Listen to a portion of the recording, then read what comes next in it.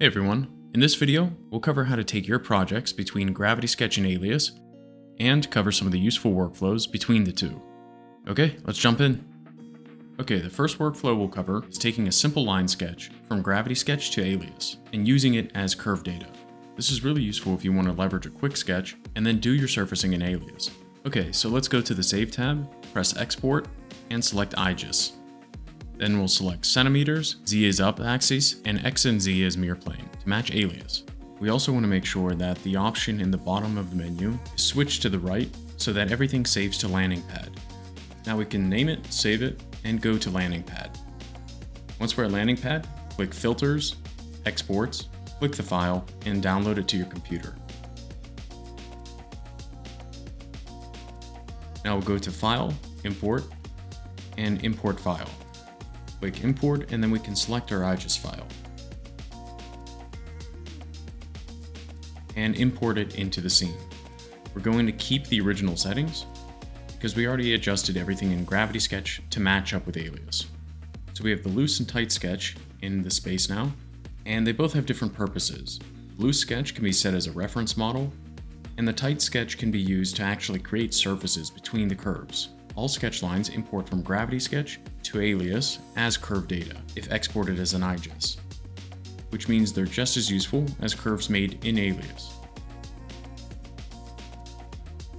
The next workflow we'll cover is actually moving sub-D data created in Alias into Gravity Sketch to be further adjusted. So let's select the simple form and then go to File, Export, Active as Subdiv.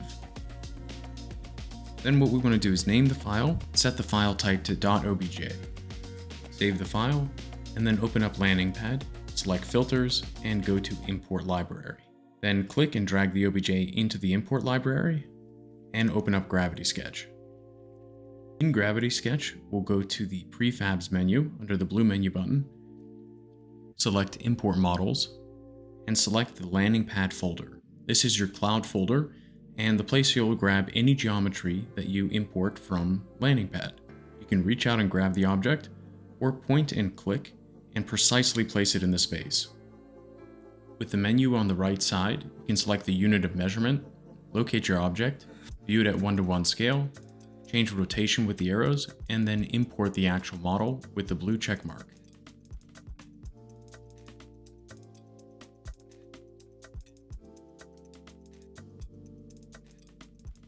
Now we'll take the sub-D object, place it into edit mode by grabbing the object and pressing the blue menu button. Now that it's in edit mode, we can convert it to a sub-D object and adjust it just like we would anything that we created in Gravity Sketch using sub-D.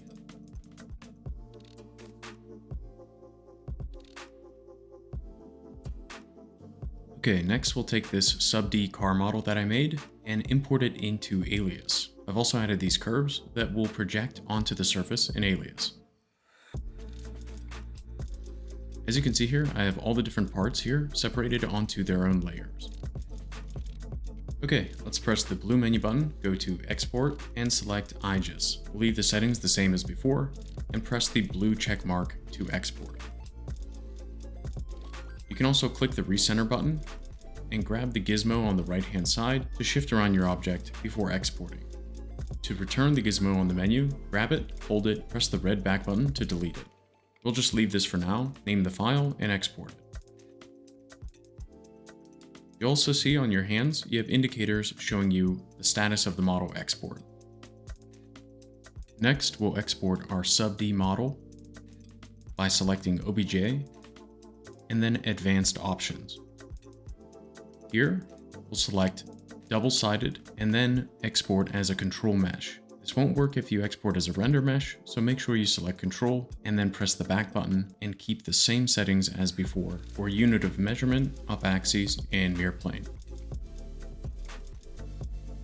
Then head over to Landing Pad, select the filter exports, and download your files. Alright, in Alias, we'll go to File, Import, File, and select our IGES file. Keep the original settings and import that. As you can see, the layers came through into Alias. So we'll just minimize those, go back to File, Import, and import subdiv. One thing you might notice is the curves came through as an actual geom mesh.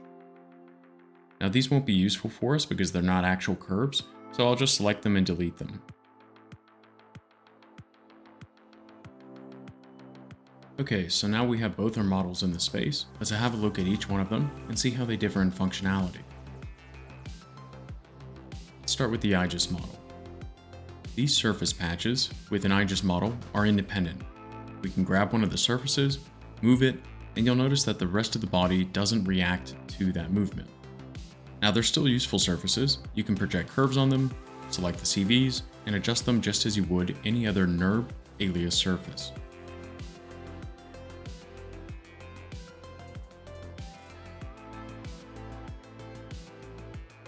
Our sub-D model operates differently. If we grab the surface patches and move them, the rest of the car model reacts to that. This makes ideation and surface adjustment in Alias a lot faster. You can also use both the Alias sub-D tools and traditional tools on this geometry, making workflows difficult in Gravity Sketch easy in Alias, such as projecting curves and trimming away surfaces. Okay, so I've made some changes to the model. Let's see what this looks like when we import it back into Gravity Sketch. Okay, first select the entire model, click Export, and Active as Subdiv. Let's name the file, and then select .obj below that, and save it out. To see a preview of what this will look like, just open up the file in Windows. For the next export, we want to make sure the normals are facing the correct direction, so we'll use the Set Visual Orientation tool, and click all the surfaces that are yellow so that the blue ones are facing outwards. Then we'll select everything, go to File, Export, Active As. Select OBJ, then tessellate the object and normalize the UVs.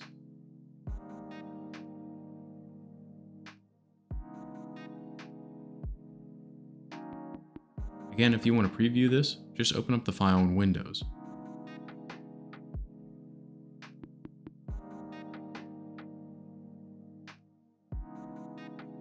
So now let's go back to Landing Pad, select those two files, and drop them into our Import Library menu, and then open up Gravity Sketch and create a new sketch. So let's go to Imports, Landing Pad, and then click through till we see those two models. Point and click to load the model in, and then point and click again to load it into the space. So the first model we'll drop into the space was our ActiveAs.obj. You'll see the changes carried over with all the trims that we've made to the surfaces. Now originally when you import something, it will highlight purple. This means that all the different shapes are grouped together. To ungroup it, grab, hold, and press the purple menu button again. Now we can grab each one of these individual surfaces, place it into edit mode, and convert it to a sub-D object. However, this is a triangulated mesh, so if you wanted to make some adjustments to it, you would need to delete a lot of points and restructure the data.